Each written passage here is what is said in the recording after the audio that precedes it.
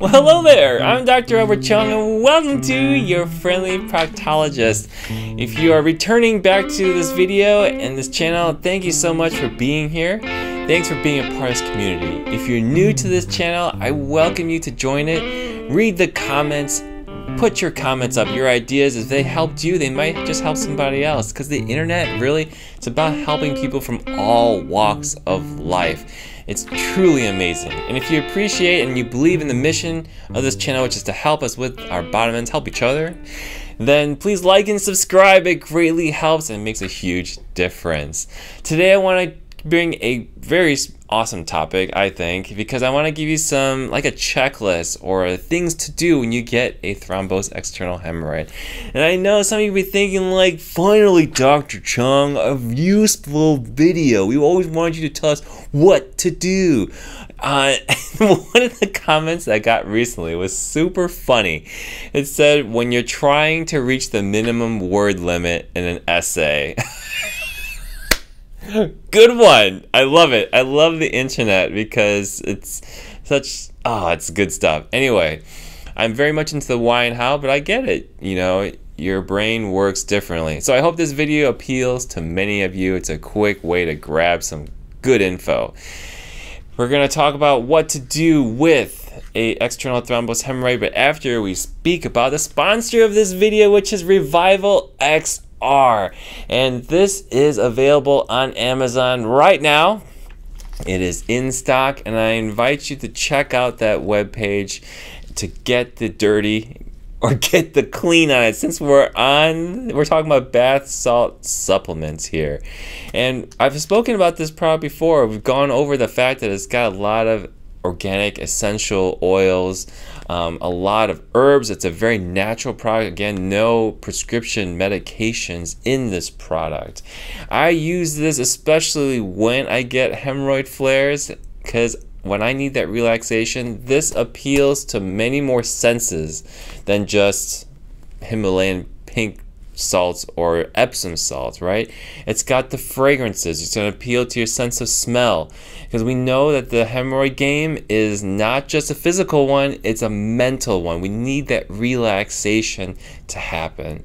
And the oils also lock in that hydration in our skin and provide some protection and healing for it. So how do we use this? Well, the instructions say here to use 2 tablespoons in a shallow amount of warm water. And you can use whatever temperature water that helps you to relax. Can you fill up the whole bathtub and use more of this stuff? Absolutely. And the best part is, again, the fragrance thing is a huge thing for me because I'm sensitive to certain smells. It is very subtle, and so that makes it nice. I've used actually like 1/4 of the bag because I really wanted to test it out, and the scent was not annoying, which is great. So great job, ReVIVOL-XR. You've done your homework, done your research, and let's get to the video for today. But check them out. There is a coupon for this, and it's in the description box below. All right, so let's talk about the things to do for external thrombosed hemorrhoids. So the first thing that happens with these thrombosed hemorrhoids is that there's a funny feeling, whether it's painful or there's something swelling, something does not feel right, and when it's in your bottom end, it causes people to panic and get a lot of anxiety, okay? And so my first thing is to try to relax, try to see what is going on, because I'll tell you, cancer doesn't just spring up out of the blue, okay? These thrombosed hemorrhoids, they do spring up out of the blue, and they kind of grow very, very quickly, or the symptoms accumulate quickly. Okay, so just be comforted that, okay, you're very likely not in a life-threatening scenario, okay? So keep an eye on it, but definitely try not to let your mind go to those deep, dark places. Number 2, slow your roll. If you're in the middle of gardening, don't do more gardening. Don't break out the big bags of mulch and start doing heavy lifting or start moving your house at that point. Maybe say, okay, I gotta take a little break here. There's something just quite not right. Because if you do a lot more activity, you may be irritating the area, making that blood clot or bleeding episode a lot worse and a lot bigger. Number 3 is that you want to start practicing relaxation. It's very, very easy to get caught up in all the excitement, negative excitement, I guess you can say, and your anus just wants to start squeezing because you're so nervous and stressed.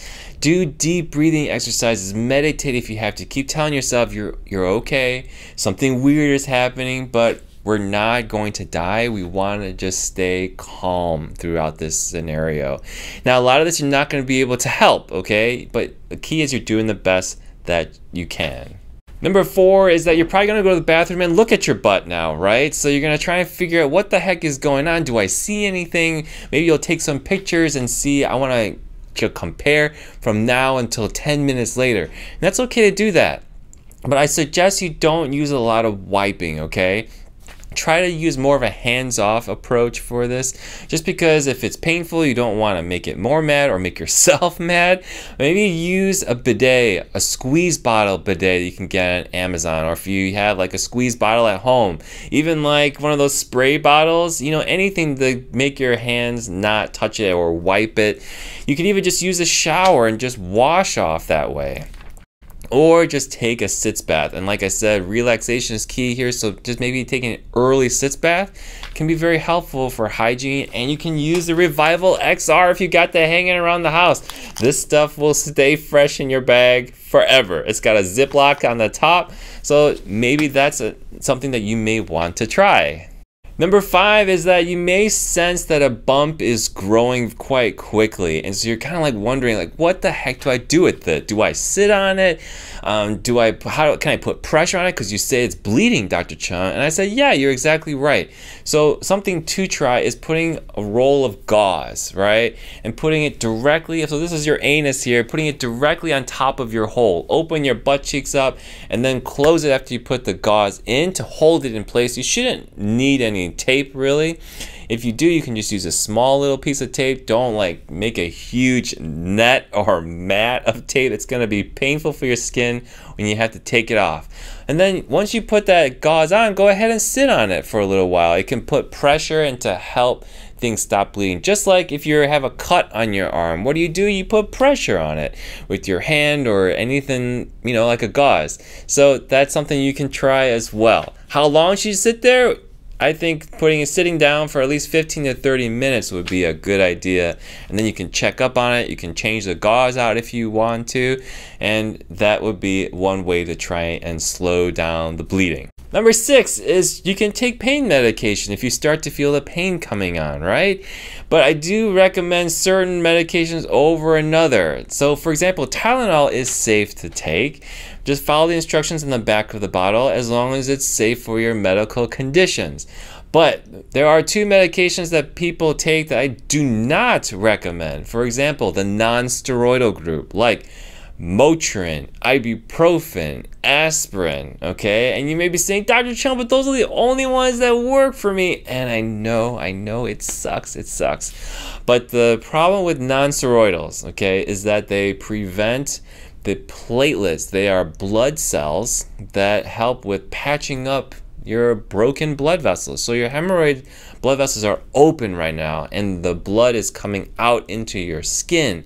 If you take these medications, that platelets can't stick. They can't plug up those holes. So what they end up doing is allow your bleeding to keep happening. And as much as it sucks to not have that pain relief from those meds, because they definitely work well, you're going to keep bleeding. And so if you kind of think about that, which one would you rather have? Bleeding stop sooner so that you have a smaller bump, or feel better while it's still bleeding? You know, I certainly would recommend you do not take those medications. How long should you not take those ibuprofen and stuff like that? At least a good 24 hours while that bump is a stable size, okay? You want at least 24 hours for that platelets and the cells to start maturing, and then what happens is you have fibrin lay down, collagen lay down, and that's where you start to get real good scar tissue formation. But if you do it too early, before the platelets have yet to do their job, you're kind of shooting yourself in the foot there. Tip number 7 is start taking sitz baths if you haven't already. You've got to use the advantages of relaxation. Why is that important? Oh, God, Dr. Chung, more whys. Well, the thing is, if you think about it, your anus is closed down tightly because your sphincter muscles are squeezing, they're irritated, okay? So what happens is on the hemorrhoids on the outside, they get blood flow in, okay? The arteries are pumping blood in, but the problem is there is no blood return through the hemorrhoids because this muscle is closed down tight. So what does that cause? It causes the hemorrhoids on the outside to continue swelling, or the biggest concern is that they keep bleeding at this point. So taking a sitz bath early can be helpful. Open up those muscles so blood flow can return. You don't have as much back pressure, potentially causing more bleeding to occur. Number 8 is I suggest you use a cream on your bottom end once you get out of the tub. These creams don't heal blood vessels, they won't shrink the the hemorrhoid itself, but they provide symptom relief. So if you're having a little bit irritation, preparation with lidocaine can help numb the area down.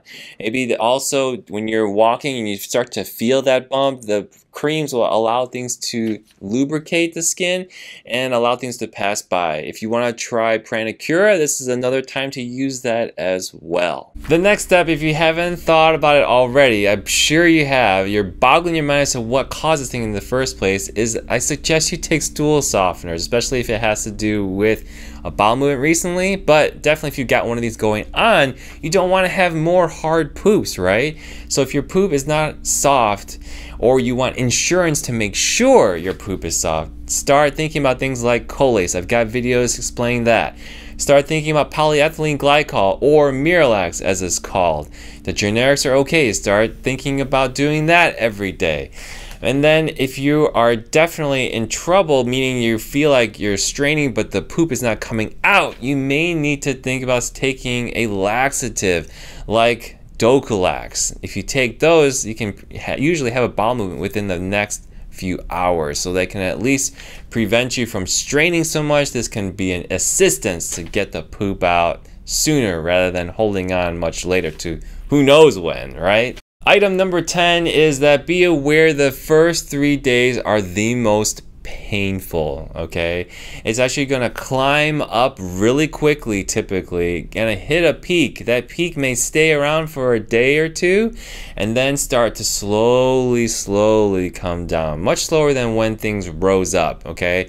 And again, what's happening there, the immune system sees the damage and is now rushing toward it, trying to repair things. So the swelling is very normal, the pain, the redness, and the heat that's coming from your bottom end, that is all expected and very normal. Checklist number 11 is, when do you see a doctor about this issue? Well, I give you some tips here. Is that it's getting really big and you're really concerned about this thing, how much bigger it's going to get. The other issue is it's really big and you don't know what it is. You're thinking maybe it's not a thrombosed hemorrhoid, maybe it's something else, like, oh gosh, I'm really worried about it. Another reason is because the pain is so bad. Tylenol, you know, you've even snuck in an ibuprofen and Motrin because, like, Dr. Chung, I know you said not to take it, but man, this thing hurts like hell. I just need to be able to get past the next minute. And you may need some stronger medication. Be aware though that many doctors are not very sympathetic, and the opioid epidemic is to blame. But some of these doctors, honestly, they haven't had a tough day in their life, or they haven't had a butt issue. I don't know what it is. I don't get it. It blows my mind. But you may need to see a doctor or two just in case one person doesn't give you the help that you need. Another thing that you may ask the doctor about is getting a steroid cream, at least, like hydrocortisone. And don't get the one that's over the counter because it is not strong enough. The prescription is a little bit stronger, so that can be helpful. What does the steroid cream do? Well, it helps decrease inflammation because it's blinding the immune system, trying to prevent it from doing its job. Which, it's a good thing, but at the same time it can help with some symptoms here. And so the swelling can come down, the pain can get better, the itching can also get better too. The last thing is to consider, what are the options? Do I have to live with this thing? You know, should I see the doctor about getting a procedure done? And I've got plenty of videos on this. You can go ahead and search for them. I'll also put in the description below. But that's the time to think about, is this thing so bad that my life is just put on hold? Or is it not so bad? Yeah, I can kind of tough it out, especially if this is feels like it's the very maximum pain level. Yeah, I think I can wait another day and just see how things go. And because I told you in my last video summary is, if it's really bad, the procedure may be worth it. If it's not, then going the natural may be the way to go. But it does take 3 to 4 months at some times to get this thing to completely go away. But your body is prepared to deal with no matter what decision you decide to take. So I hope you have gotten some information, some helpful tips here to how to deal with the thrombosed hemorrhoid as it's coming at you. The biggest thing is to try and relax as much as you can and get that help early and get your poop soft again as soon as possible. And once again, I want to remind you of ReVIVOL-XR. I highly suggest you pick this up from the Amazon store. Use my coupon. They've been so gracious to give us that discount. And try it out when you get your next hemorrhoid attack, whether it's an internal one or an external one. I'll have more videos like this and what to do right away when you get that problem, like a prolapsed hemorrhoid, internal hemorrhoid flare, an anal abscess. Those things are coming up soon, so I hope you be patient with me. Have a great day. Take care. Bye-bye.